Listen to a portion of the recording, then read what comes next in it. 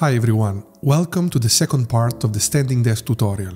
As promised, today we are going to cover texturing, scene creation and camera setup, lighting, image rendering, animation setup, sequence rendering. You ready for that?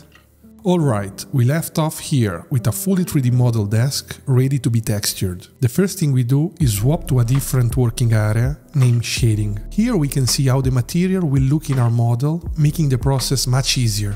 Let's select our desk countertop. Tab to enter the edit mode. Press U and select Smart UV Project to automatically UV unwrap the geometry. With the object still selected, we click on New and rename it with the material name. In this case, wood veneer. Now click on Principal BSDF and press Ctrl-Shift-T. We navigate inside our tutorial folder, Texture, Polygon Veneer, 2K, select all the maps and press Enter. Without going into detail, we just created our first realistic material. Now let's move on to the legs. New material, white. Notice how the look changes if we play with the metallic knob and how it gets shinier with the roughness one. Watching this video, I realized there are some black components underneath the desk. So we zoom in our model, select the part and we create new material, black. For the base color, we lean towards a dark gray area.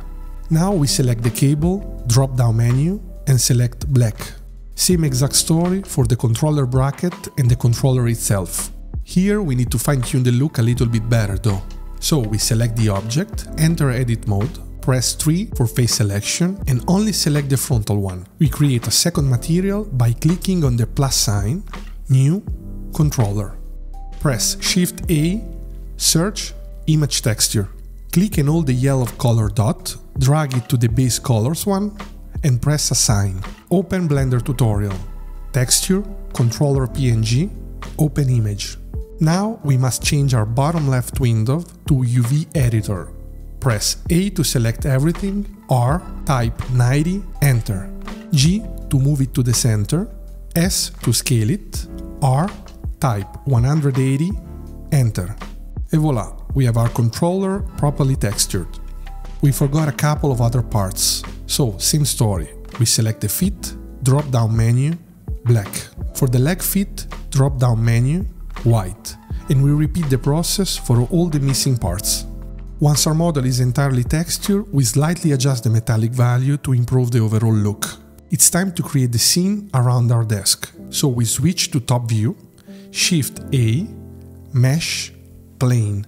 Press G to move it under the desk, S to scale it. We change the view to properly position it, touching the model's feet. Why not make it a little bigger? Enter edit mode, press 2 for edge selection, press E, Z to extrude it vertically. We select it again, Command B to apply a radius.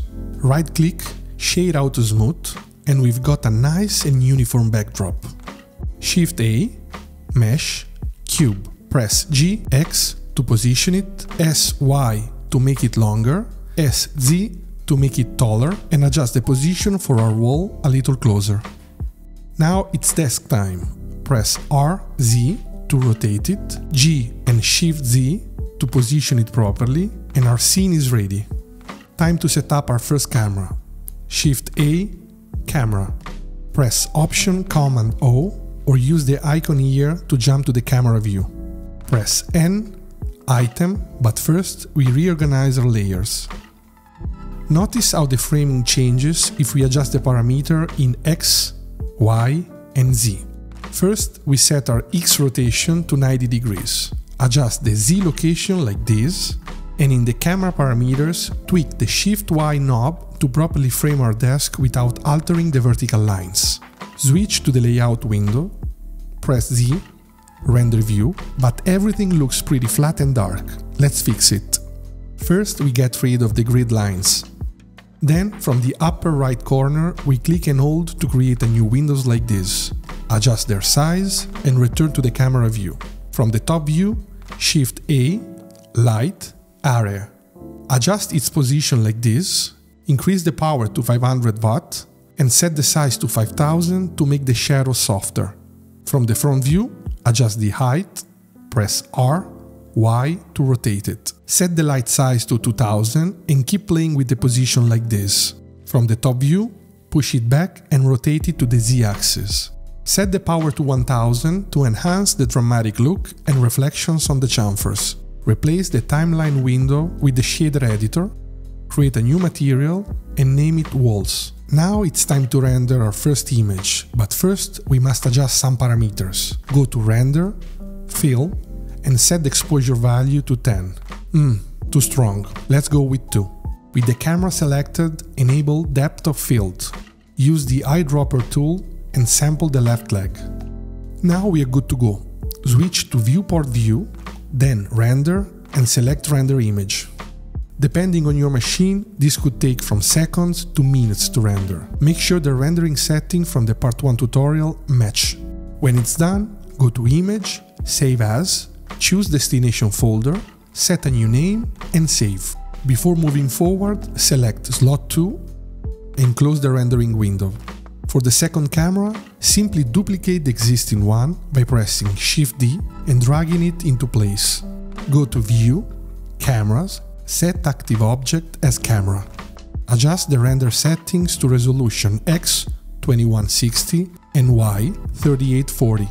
Play with camera rotation and switch back to the rendering view. As always, ensure the workspace meets your needs and keep adjusting the camera position until you like the framing result. Switch back to Viewport View, then Render and Render Image. Repeat this process as many times as needed to create more angles of your model. Here is the result. A general view of our desk and some detailed shots with different depth of fields. Now we need to prepare the scene for animation. Hide all the previous cameras in a folder and let's define the animation we want to replicate. Create a new camera and using G, Shift, Z, move it in space to replicate the framing of our reference. Switch to Render View, right-click on the collection and duplicate the collection. Select all the items inside, press G and move them to the side. Make some minor framing adjustments and we are ready to keyframe the objects.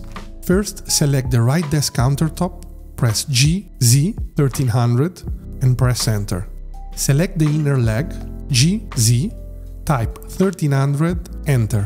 Select the intermediate leg, press G, Z, 610, Enter. This will be our animation starting point, but we need to add a new window. From the drop-down list, select Timeline. Stretch the timeline window as needed.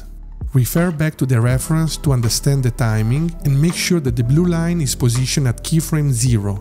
Select the intermediate legs, press N to uncover the lateral bar, right-click on this section and select Insert Keyframe.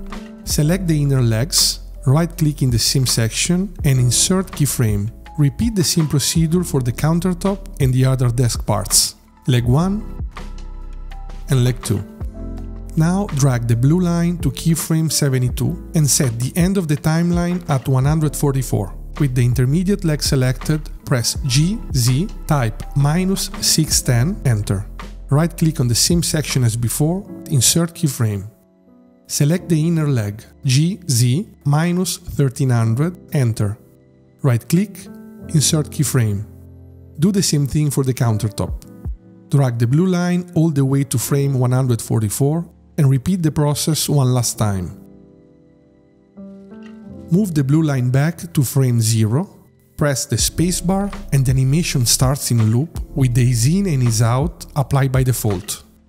Now it's time to animate the left desk, but it's your turn, so try animating it yourself.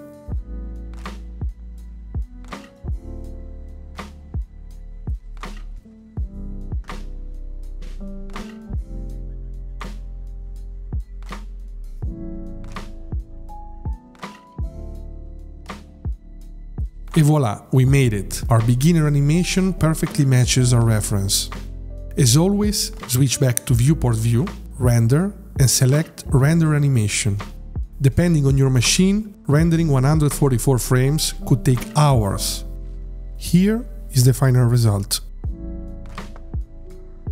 As I said multiple times, this was a beginner tutorial, but if you like something more advanced or arc fits focus, just let me know in the comment below.